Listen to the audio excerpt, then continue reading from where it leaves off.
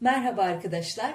Kırmızı alıç sirkesi yapıyorum. Kırmızı alıç doğada, özellikle dağlarda kendiliğinden yetişen, yüksek oranda mineral ve vitamin içeren, kalp ve damar sağlığı üzerinde olumlu etkileri olan şifalı yabani bir meyvedir. Bu meyvenin birçok çeşidi var. Bunlar tek çekirdekli kırmızı alıçlar. Bir de bu alıçların 4-5 çekirdekli olanları var. Onların sarı, kırmızı ve sarı kırmızı karışımından oluşan çeşitleri var. Alıç ağacı dikenli olduğu için oldukça zor şartlarda topladım. Saplarını, yapraklarını ve içinde kötü olanları ayıklayıp temizce yıkadım. Şimdi temiz bir sofra bezinin veya kumaşın üzerine serip sularının kurumasını bekleyeceğim. Çünkü meyve yıkanıp kuruduktan sonra probiyotik bakterilerin açığa çıkması için minimum 4 ya da 5 saat kadar bekletmek gerekiyor. Aslında bu işlem sirkesi yapılacak tüm meyveler için geçerlidir. Biz biraz aceleci davranıyoruz.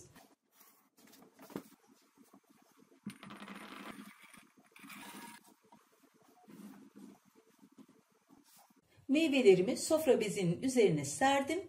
Artık kurumalarını bekleyeceğim. Merhaba arkadaşlar. Dün gece sofra bezinin üzerine serdiğim alıçlarım tamamen kurudu. Şimdi bunları topluyorum. Diğer bahsettiğim alıçlar da bunlar. Bunların da sirkesini kuracağım.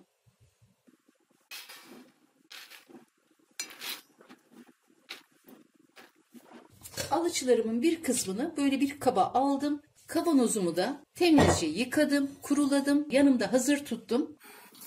Alıçların özünün sirkeye geçmesi için alıçları elimde şöyle ezerek, kabuğunu patlatarak kavanozun içine atacağım. Zaten şöyle bastırınca o patlıyor.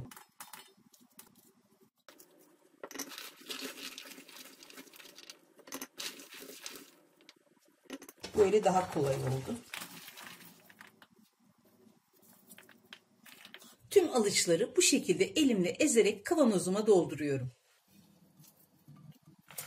Kavanozuma alıçları doldurdum. Bir kısmı arttı. Özellikle fazla doldurmadım. Alıç sirkesi su eklenip karıştırıldıktan sonra meyvesi etli olduğu için suyu çok kıvamlı oluyor. Bu da hoş bir görüntü oluşturmuyor. O yüzden kavanozun 1/3'ünü birazcık geçtikten sonra daha meyve eklememek gerekir. Bu kavanozum 8 litrelik. Şimdi kalanını da 5 litrelik bir kavanozun yine 1/3'ünü geçecek kadar doldurmaya çalışacağım. Alıçları her iki kavanozuma paylaştırdım. Şimdi bunların üzerini içme suyuyla dolduracağım. Bu alıçlar biraz zor toplandı. O yüzden böyle bir alıç sirkesi yapıyorsanız mutlaka içtiğimiz hazır sulardan ekleyin derim. Bulabiliyorsanız pınarlardan akan özel kaynak suları da olabilir. Bunu salatalarda ya da sirkede kullanmak amaçlı değil, tamamen içimlik hazırlayacağım bir sirke olacak. O yüzden üzerini içme suyuyla dolduruyorum. Meyvesi az, suyunun çok olması gereken bir sirke çeşidi bu. Diğerini de aynı şekilde dolduruyorum.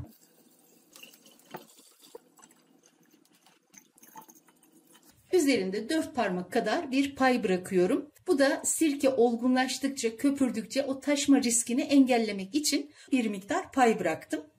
Şimdi kavanozlarıma bal ekleyeceğim. Çünkü sirke bakterileri şekeri sever ve şekerle beslenir. Sirke kurarken, hele de böyle özel bir sirke kurarken şekerde birinci önceliğiniz kaliteli bir bal olmalı. Özellikle çiçek balı. Bal olmadığı zaman nöbet veya nebat şekeri dediğimiz aktarlarda satılan şeker, onu kullanın derim. Yok, onu da bulamadınız, son tercihiniz rafine şeker olsun. Çünkü bu özel sirkeleri kurarken mutlaka bir ön hazırlık yapıp ona göre kurmanız daha iyi olur. Eldeki imkanlar dahilinde elbette yapın derim ama bir alıç sirkesi yapıyorsanız mutlaka kaliteli bir balla şifasına şifa katın derim. Şimdi 5 litrelik kavanozum için 5 yemek kaşığı bal kullanacağım. 8 litrelik kavanozum için 8 yemek kaşığı bal kullanacağım. 8 yemek kaşığı 5 yemek kaşığı bal oluyor.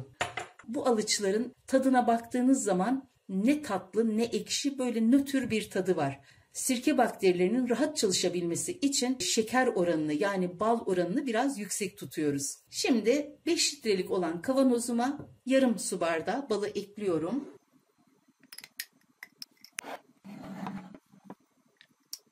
Bardakları kenarda bekletip bal iyice dibe süzüldükten sonra tekrar içine koyacağım.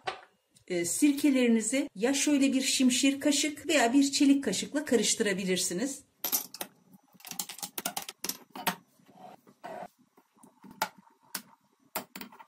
Sirkeye bal, nöbet şekeri veya şeker eklediğiniz zaman karıştırdıktan sonra mutlaka tadına bakın. O şekerli tadı hissetmeniz gerekiyor. Çünkü özellikle böyle yabani meyvelerde şeker oranının biraz yüksek olması gerekiyor ki sirke bakterileri daha rahat çalışsın. Sirkemin balını da ekledikten sonra içine ev sirkesi veya sirke anası eklemeyeceğim. Çünkü sirkemi karıştıracağım ortam oda sıcaklığının üzerinde. Meyveler tamamen karıştırılıp dibine çökene kadar sirke ve sirke anası eklemeyeceğim. Dikkat ederseniz şu anda meyveler yüzeye çıktı. Her iki sirkede de aynı. Bunu yapabiliyorsanız mutlaka sabah akşam bir karıştırın derim. Yapamadığınız takdirde hiç olmazsa günde bir kez karıştırarak bu meyvelerin dibe çökmesini sağlamak gerekir. Meyveler dibe çökene kadar her gün bu karıştırma işlemini yapacağım. Karıştırmaktaki maksadımız sirkemiz hava alsın. Hava aldıkça sirke bakterileri daha çabuk çoğalır, daha çabuk gelişir ve sirkenin sirke olabilmesi için mutlaka havayla temas etmesi gerekir. Şimdi kavanozlarımın üzerine havayla temasını kesmeyecek şekilde bir örtüyle örtüyorum. Bir lastikle örtüleri sabitliyorum. Sirkelerimin üzerine bugünün tarihini de atıyorum. 27 Ekim. Artık sirkelerimi düzenli karıştıracağım yere alıyorum. Merhaba arkadaşlar. Sirkeyi kuralı tam 3 gün oldu. Bu sabah henüz karıştırmadım. Fermentasyonun ne kadar güzel başladığını siz de görün istedim. Şimdi örtüsünü kaldırıyorum ve karıştırıyorum. Bakın ne kadar güzel köpürüyor.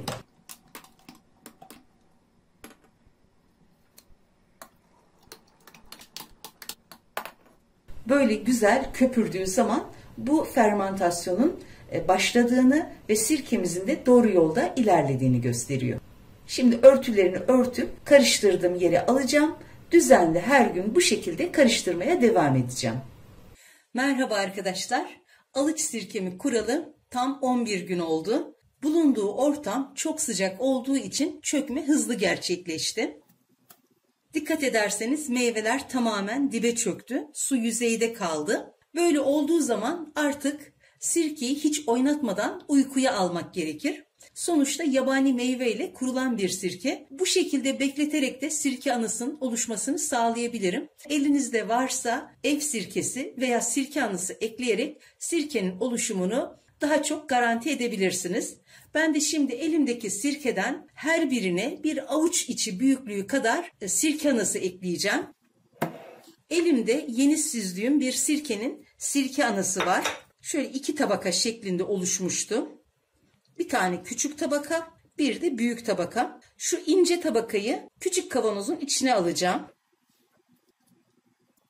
Bu büyüğünün de bir parçasını koparıp büyük kavanozun içine alıyorum.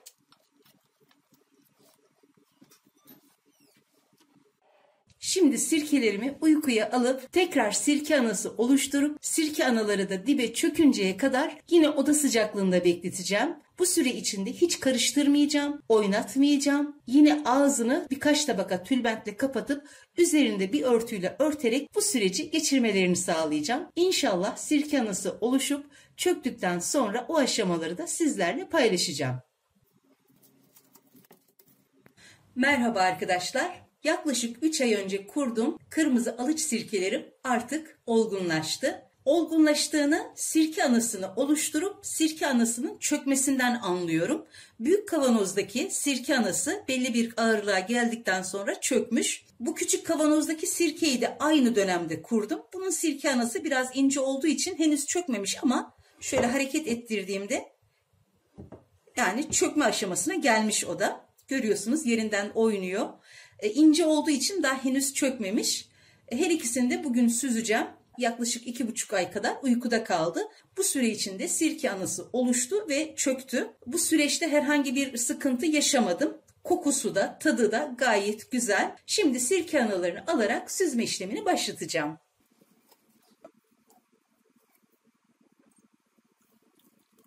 Gayet sağlıklı, güzel bir sirke anası oluşmuş.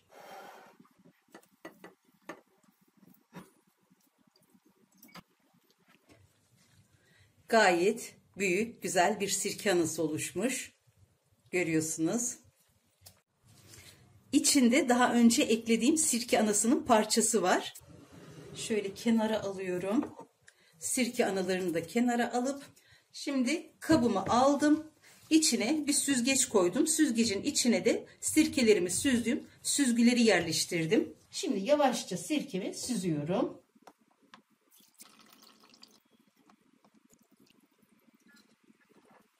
İki kat yaptığım için biraz yavaş süzülüyor. Bu şekilde yavaş yavaş süzülmesini bekleyeceğim. Sirkemi süzdüm. Şimdi şöyle bir büyük cam şişenin içine sirkemi dökeceğim.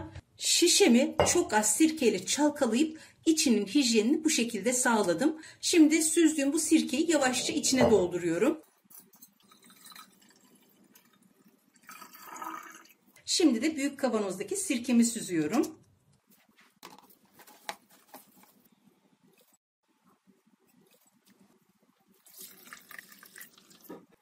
Bunun da bir kısmını süzdüm. Kavanozumun üzerini dolduruyorum. Şişenin üzerinde bir parmak mesafe kalması yeterlidir. Tamamen full doldurmuyorum. Bu şekilde kapağını kapatıyorum. Bu şişeyi de çok az sirkeyle çalkalıyorum.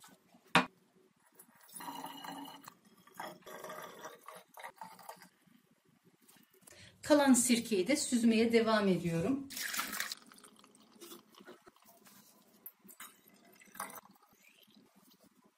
Kavanozlardaki posayı da böyle süzgüye alıp iyice son damlasına kadar süzdürüyorum. Bu posa böyle elle sıkılacak gibi değil, çok sert. Kendi halinde süzülmesini bekliyorum. Son damlasına kadar almaya çalışıyorum. Posadan çıkan sirkeyi de şöyle küçük bir kavanoza alıyorum. Bu da posa dibe çöküp şeffaflaştıktan sonra ağzı dar bir şişeye alacağım. Sirke analarını da bir kavanozun içine alıyorum.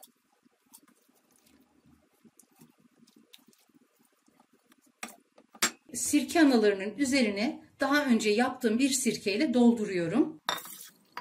Bu şekilde kapağını da kapattıktan sonra serin bir yerde ya da buzdolabında bekleterek muhafaza edeceğim. Sirke analarını da daha sonra kuracağım sirkelerde maya olarak kullanıyorum. Birçok alanda kullanılıyor ama ben sadece bu alanda kullanıyorum. Buzdolabında bekletilen sirke anaları diriliğini, elastikiyetini çok iyi koruyor. Şimdi bunları da buzdolabında muhafaza ediyorum. Sirke şişelerimi diğer sirkelerin yanına almadan önce hangi meyveden ve hangi yıl yapıldığına dair küçük bir not yazacağım.